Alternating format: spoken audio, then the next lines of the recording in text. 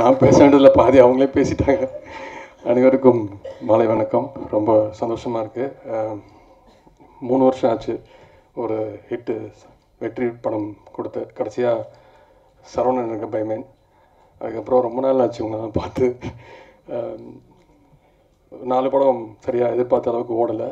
இப்படை வெல்லும், பொதுவாக மனஸ்தங்கம், நிமிர், அப்புறம் கண்ணை கலைமானே.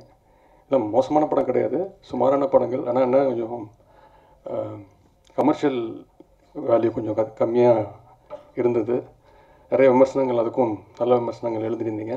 அதில் வந்திருக்கக்கூடிய இந்த வெற்றி விழாவுக்கு நிகழ்ச்சிக்கு வந்திருக்கக்கூடிய அத்தனை பத்திரிகை நண்பர்களுக்கும் பெரியோர்களுக்கும் என்னுடைய இந்த சைக்கோ படத்தினுடைய டீம் குழு அத்தனை பேருக்கும் என்னுடைய நன்றி தெரிவித்துக் கொள்கிறேன். இந்த விழாவுக்கு நிகழ்ச்சிக்கு வர முடியாத 3 பேர் ரொம்ப முக்கியமானவங்க. இசைஞானி ஐயா இளையராஜா ஐயா அவர்களுக்கு என்னுடைய நன்றி. 3 அருமையான பாடல்கள் போட்டு கொடுத்து அவருக்கு நன்றி. அப்புறம் பிசி ஸ்ரீராம் சார் ஒரு 10 நாள் இந்த படத்துக்கு அவர் ஒர்க் பண்ணார். அதுக்கப்புறம் அவருடைய அசோசியேட் தன்வீர் அவர் தான் பண்ணார். அவருக்கும் என்னுடைய நன்றி. அப்புறம் இவங்க அதித்தி ராவ், அவங்க தான் அந்த படத்தில் என்னோடய பேர். ஆனால் நாங்கள் 2 பேரும் ஒரு நாள் 2 நாள் தான் பார்த்துக்கிட்டோம். அந்த அளவுக்கு ஒரு பெரிய லவ் ஸ்டோரி இது. படத்தில் நீங்கள் இப்போ தான் எல்லாம் பார்த்துட்டிங்கல்ல. 2 நாள் அவங்க பின்னாடி சுற்றுவேன், அப்புறம் கடத்திட்டு போயிடுவார். அவங்களுக்கும் ராஜுக்கும் தான் நிறைய கெமிஸ்ட்ரி படத்தில். கடைசியில் அந்த அம்மா வந்து சாவியை கொடுத்து அந்த ராஜ ஹீரோ ஆக்கிட்டு என்ன டம்மி. அப்புறம் நான் வந்து படம் பார்த்துட்டு நான் நினச்சேன், ஆக்சுவலாக இது காதல் கொண்டேன்ல எப்படி தனுஷ் கடைசியாக வந்து கடத்தி கொண்டு வச்சிருப்பாரு, அதில் அவர் ஹீரோ. ஆனால் இந்த படத்தில் ஆக்சுவலாக ராஜா ஹீரோ. நான் வந்து சும்மா வந்து காப்பாற்ற போன ஒரு காதலன். கடைசி அந்த காதல் கூட கை குடிச்சான்னு தெரில. டேட் கேட்டார், எனக்கு டேட் இல்லை. அதனால அதித்தியை வச்சு ஒரு ப்ரெஸ் மீட் வச்சு படத்தை முடிச்சிட்டாரு. அதுலேருந்து சொல்லிகிட்டே இருக்காரு, பார்ட் 2 கண்டிப்பாக பண்ணணுன்னு. கண்டிப்பாக பண்ணுவோம் சார். முதல்ல எல்லாருக்கும் நன்றி சொல்லிடணும். அருண் சார், அருண்மொழி மாணிக்கம், டபுள் மீனிங் ப்ரொடக்ஷன்ஸ், அவர் இல்லைன்னா இந்த படம் கண்டிப்பாக நடந்திருக்காது. வேற ஒரு தயாரிப்பாளர்னா கூட நடுவில் கொஞ்சம் ஓடி போயிருப்பாங்க. ஆனால் தைரியமாக இருந்து அவர் எனக்கு நன்றி சொன்னார். இந்த மாதிரி உதய் சார் வந்து ரெட் ஜெயண்ட் அவங்களே தயாரிப்பு நிறுவனம் வச்சுருக்காங்க. அவங்க தயாரிக்காமல் என்கிட்ட இந்த படத்தை கொடுத்ததுக்குன்னு. எனக்கு தயாரிக்கணும்னு ஆசை தான், ஆனால் அதை நிறுத்துறது மூர்த்தி சார் தான்.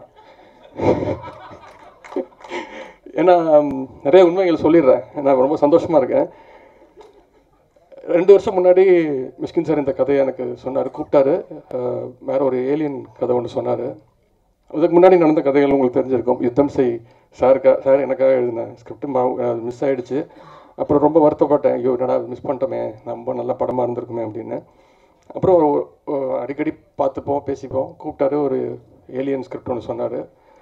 பிடிக்கலன்னு சொல்ல முடியாது, புரியல சார், எனக்கு புரியல சார், என்னை விட்டுருங்க சார், ஏலியன்லாம் நமக்கு செட் ஆகாது சார்னு சொல்லிட்டு காரில் ஏறி சரி நான் அவனை வீட்டில் விட்டுறேன் அப்படின்ட்டு ஏறினார். அப்போ போகும்போது தான் இந்த சப்ஜெக்ட் சொன்னார். சார் இது சூப்பராக இருக்குது சார். அப்புறம் ஒரு டவுட் சார், அந்த சைக்கோ நான் இல்லை அப்படின்னு.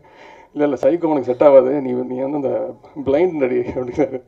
சரிங்க சார் அப்படின்னு சொல்லிட்டு வந்தேன். நேராக மூர்த்தி சார் தான் ஃபோன் பண்ணி நான் அவரை முதலாளி தான் கூப்பிடுவேன். முதலாளி ஒரு சூப்பர் சப்ஜெக்ட் மாட்டியிருக்கு அப்படின்னாரு. யார் அப்படின்னாரு. மிஷ்கின் சார். என்ன கதை?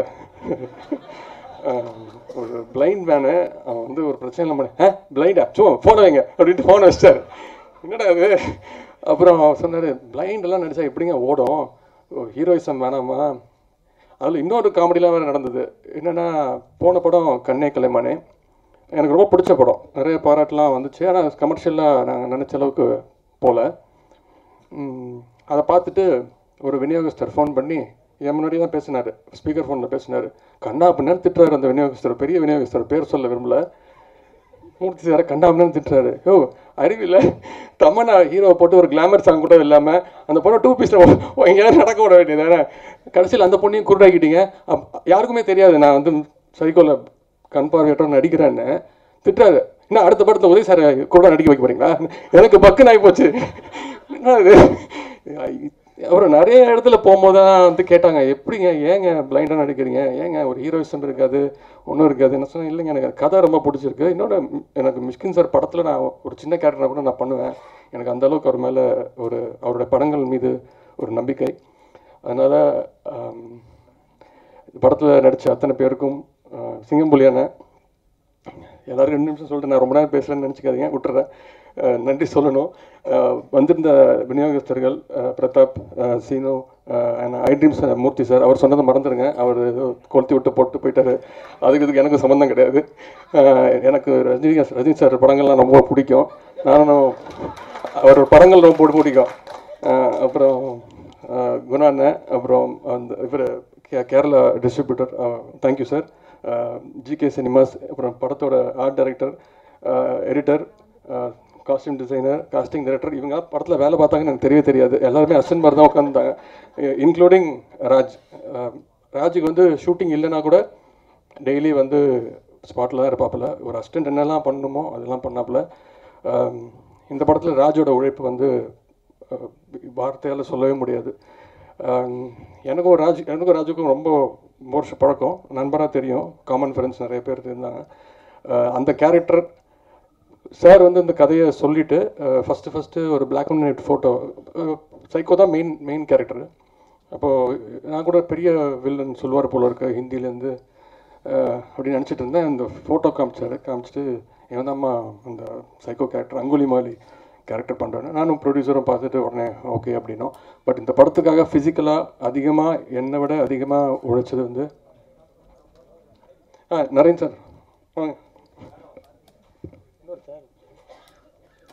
அதிகமாக உழைச்சது வந்து ராஜ்.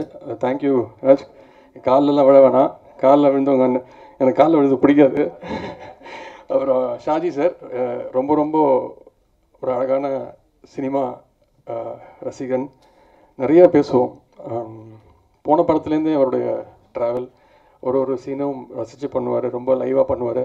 ஷாஜி சாரும் பவானன்னு சொன்னாங்க, இந்த மாதிரி நடிக்க தெரியாத சினிமா நிறைய விமர்சனங்கள் வந்திருந்தது, இந்த மாதிரி எல்லாருமே மிஷ்கின் மாதிரி தெரிஞ்சாங்க, எல்லா ஆர்டிஸ்ட்டுமே நடிக்க தெரியும், அதனால தான் என்னை வச்சு எடுத்திருக்காரு, எனக்கும் நடிக்க தெரியாது சார்.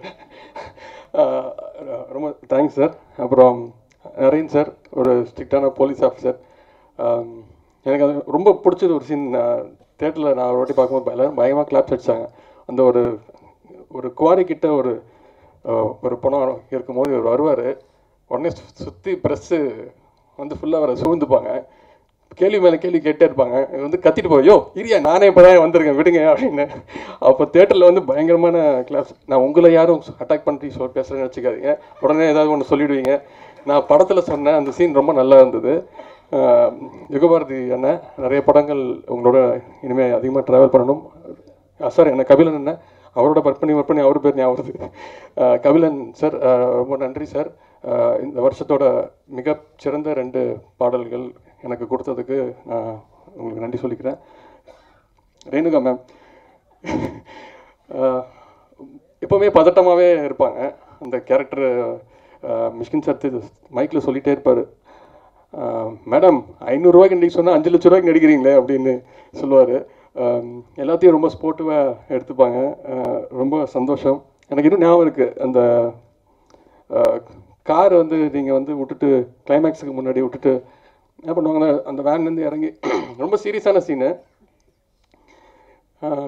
காரை விட்டு இறங்கி வேன்லேருந்து இறங்கி வந்துட்டு அந்த இதை எடுத்து விட்டுட்டு ரோப் எடுத்து விட்டுட்டு நேராக போய் அவங்க பொண்ணுக்கிட்ட வந்து கட்டி பிடிச்சி தலையில் ஒரு முத்தம் கொடுப்பீங்க, ஞாபகம் இருக்கா? அது ஷார்ட் எடுக்கும் போது நான் சொல்லிட்டேன், இந்த பக்கம் என்கிட்ட பேச வருவாங்க, சொன்னால் எனக்கு ஒரு முத்தம் கொடுங்க மேடம் அப்படின்னுவேன். அது படத்தில் இல்லை, அது மாதிரி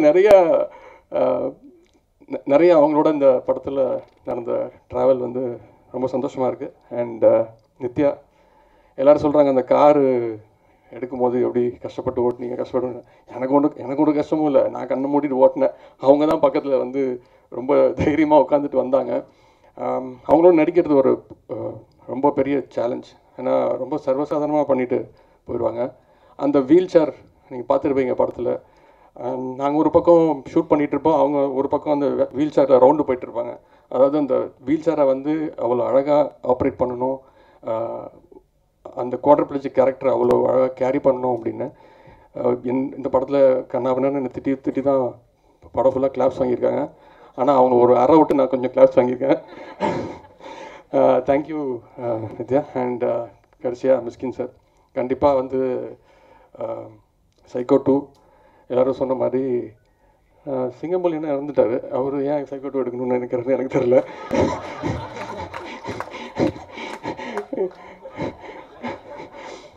எனக்கு ரொம்ப ஆசை. கமலாதாஸ் உயிரோடு இருக்காங்க, நீங்கள் இருக்கீங்க, ப்ரொடியூசர் இருக்கார், எடுப்பாரான்ட்டு எடுப்பீங்க. ஓகே, அதனால் கண்டிப்பாக சைக்கோ 2 கண்டிப்பாக நடக்கும்னு நான் நம்புகிறேன். கமலாதாஸ் கேரக்டர் இருக்காங்க, மேடம் கேரக்டர் இருக்காங்க, ராஜ் வந்து கீழே விழுந்ததான் காட்டியிருக்காங்க. தண்ணிக்குள்ளே விழுந்து மயக்கம் போட்டு விழுந்துருந்தாலும் விழுந்துருக்கலாம். ஸோ ஆனால் மிஷ்கின் சார் படத்தில் அதெல்லாம் நடக்காது. Thank you Mysskin sir. இந்த வெற்றிக்காக நான் நிறைய உங்களுக்கு கடமைப்பட்டிருக்கேன். நன்றி சார்.